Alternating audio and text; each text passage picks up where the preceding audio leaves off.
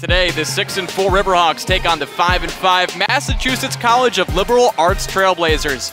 Swung around the corner to Hammond, fed down low, and an easy two for Max Brooks. Faison doing a nice job taking it away though. Gets the steal on the other end. Good ball movement from the Riverhawks, and it's Jordan Thomas who lays it up and in. The rebound tracked down by Gittens. Gittens now in the paint. Stops, and the fadeaway jumper is good. Good shot there from Quentin Gittens. Three from Hammond.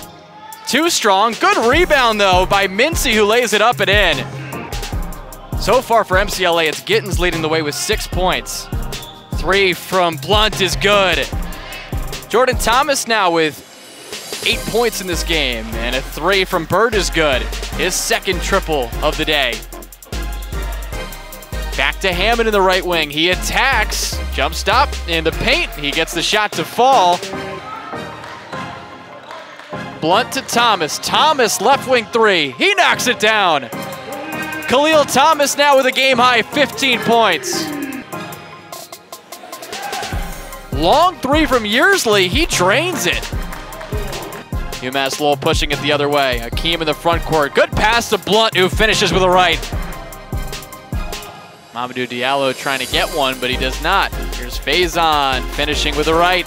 UMass Lowell has hit triple digits, up 101-45.